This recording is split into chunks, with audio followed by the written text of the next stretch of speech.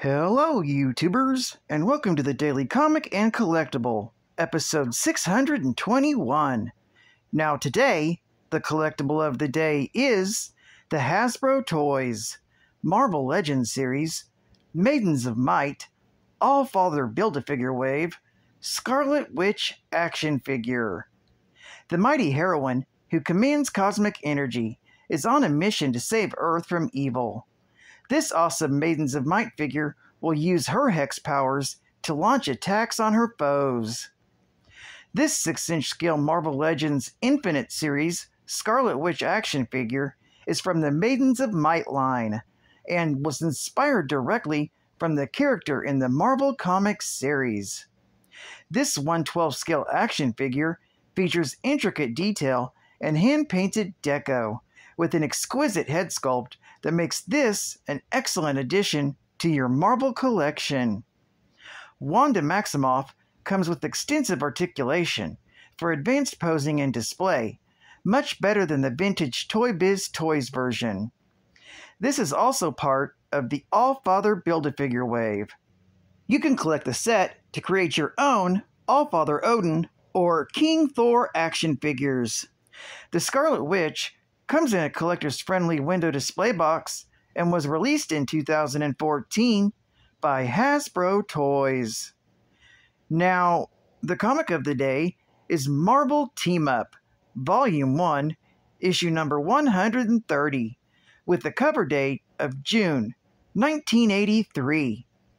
This team-up features Spider-Man and the Scarlet Witch, with story by J.M. DeMatteis, art by Sal Buscema, and cover by John Romita Jr.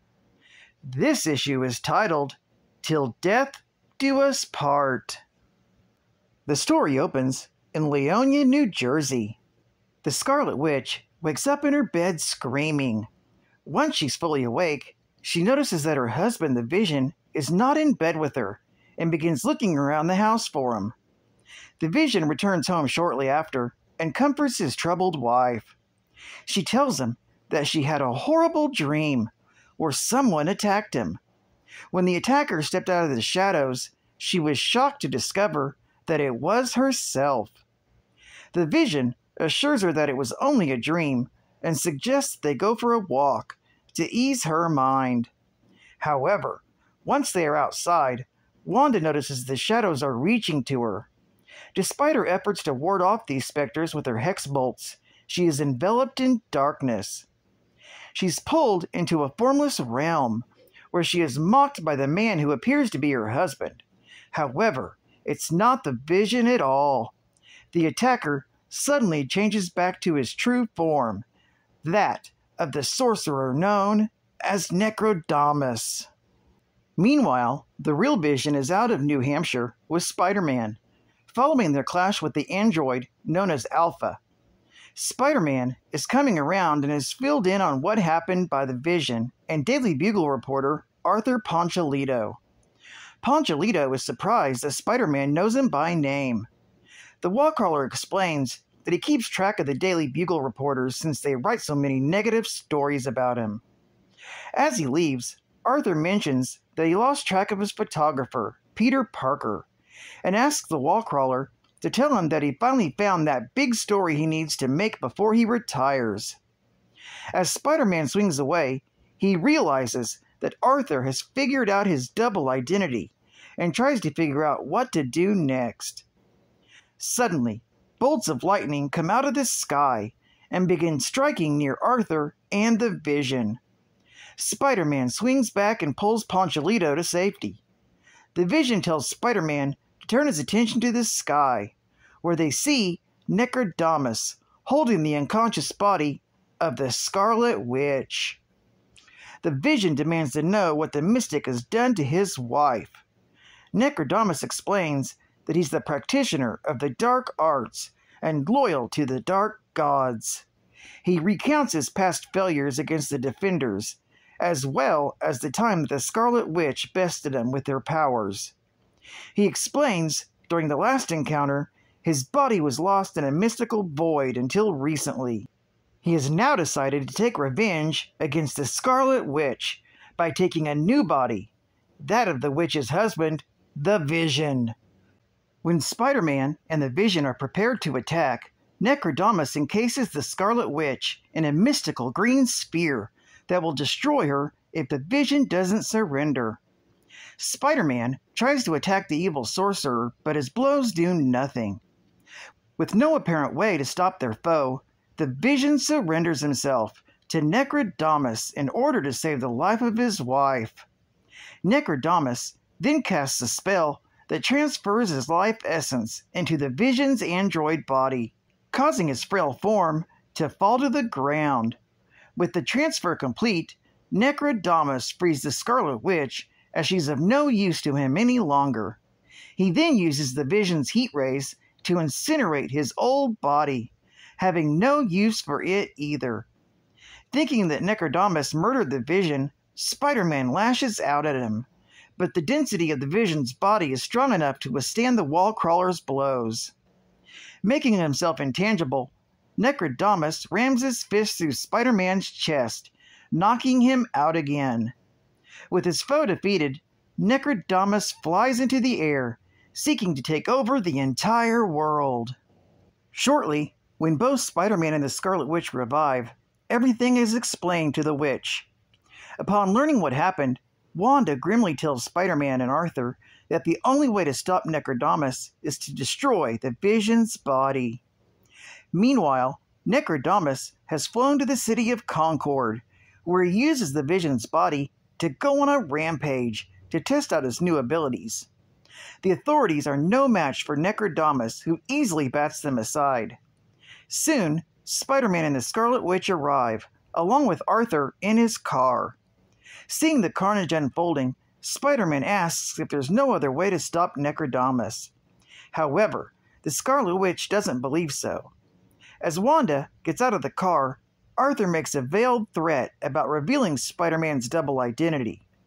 The wallcrawler can't believe that Arthur could be so cold-hearted when lives are at stake. The web-slinger joins the Scarlet Witch, and while she distracts the Vision with a hex bolt, Spider-Man goes in with fists flying. As the battle rages, Arthur watches from the sidelines. Spotting a small dog in danger, Arthur selflessly grabs the dog and carries it to safety. By this point, Necrodamus has overpowered Spider-Man and is about to kill him. Seeing this, Arthur calls out to Wanda to do something. She's frozen in place, at odds with the idea of destroying the body of her husband, but ultimately she unleashes a powerful hex bolt. It strikes Necrodamus, and he falls to the ground shrieking. However, this is only a ruse to allow Scarlet Witch to get close enough for him to grab her by the throat. However, he cannot bring himself to kill the witch. Arthur realizes what is going on and tells Necrodamus that the Vision's mind is still inside his body and is fighting his influence. Spider-Man manages to get up and begins attacking Necrodamus again. This time, the sorcerer's essence is forced out of the Vision's body. The only form nearby is that of the little dog, but Necrodamus refuses to live his life in such a small body, and his essence dissipates into nothingness. While the Vision and the Scarlet Witch have a happy reunion, Spider-Man wonders what he will do about Arthur Ponchilito. Later, back in New York, Peter Parker pays a visit to Arthur and finds him packing a bag. Arthur explains that he filed his last 2 stories with the Bugle and is taking his vacation time until he retires. When Peter asks him about the big story that he was going to publish before he retires, Arthur tells Peter that after seeing Spider-Man in action, he realizes that the world needs a hero like him, before he needs a Pulitzer Prize. With that out of the way, Peter sees Arthur out and offers to buy him a drink. This story is continued in Marvel Team-Up, issue number 131. Geek Fact: the Vision is a synthezoid, a highly advanced artificial man constructed by the evil Ultron, an anti-human robot to be used as an instrument of revenge against his adversaries. The Vision was endowed with the power to control his own density, ranging from becoming ethereal to be as resilient as diamond, and to absorb and redirect solar energy.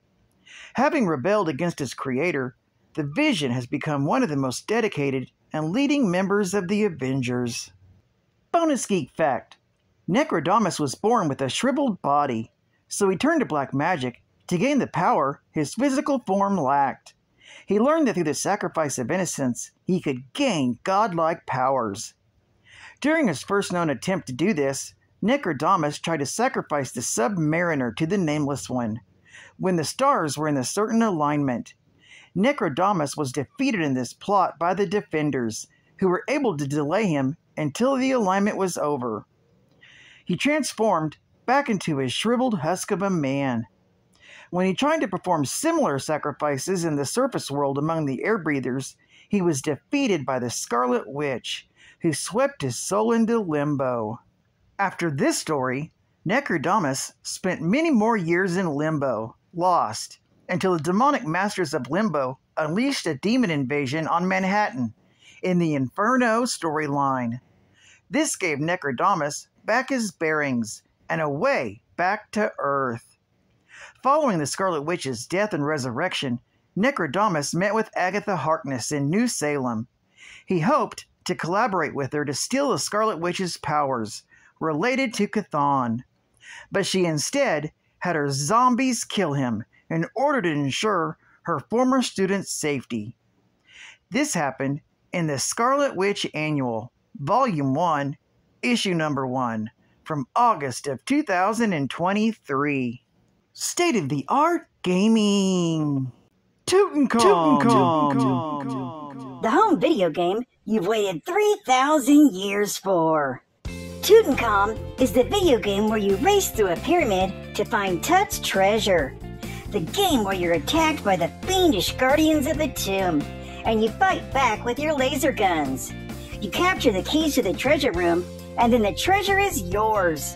All the action of the hit arcade game is coming to your Atari or Sears home video system. Only from Parker Brothers, of course. The one to beat. And final geek fact. Wanda Maximoff, the Scarlet Witch, is a Romani sorceress and twin sister of the speedster Quicksilver. Once believed to have been mutant children of Magneto, the twins are in truth orphans enhanced by the High Evolutionary of Mount Wundagore in Transia. The Scarlet Witch became a conduit of chaos magic, allowing her to shift probability and warp reality itself by casting various hexes. As an Avenger, Maximoff fell in love with and married her synthesoid teammate, the Vision. In order to have a family with her artificial husband, she used her abilities to conceive two twin boys, Speed and Wiccan. But the spell was later broken, erasing both boys from existence, a tragedy that was accompanied by her husband being dismantled. The trauma of losing her family made her mentally vulnerable. After she attacked the Avengers twice, the group disassembled. Subsequently, in a major erratic display of her powers, the Scarlet Witch reshaped reality under the rule of the House of M, based on Magneto's wishes. As the Avengers and the X-Men battled to restore reality, she uttered the words, "No more mutants," wiping out the super abilities of most mutants in retaliation to Magneto's extremism. This action became known as the Mutant Decimation. For years, after a long way to rejoin the Avengers, the Scarlet Witch has been haunted by her actions in a journey for redemption, which culminated in the creation of the Waiting Room to revive lost mutants. More recently, she found herself dealing with the threat of Chthon once again by getting into contact with the cursed tome the Darkhold. Moreover, she currently runs the Emporium, a witchcraft shop aimed at assisting those in need of help. And she's also a main member of the new Avengers team. Well, I'd like to thank you for joining me for another Daily Comic and Collectible, and I hope to see you again Wednesday. This is Cut Fan Comics Man, and I'll catch you on the flip. Over and out.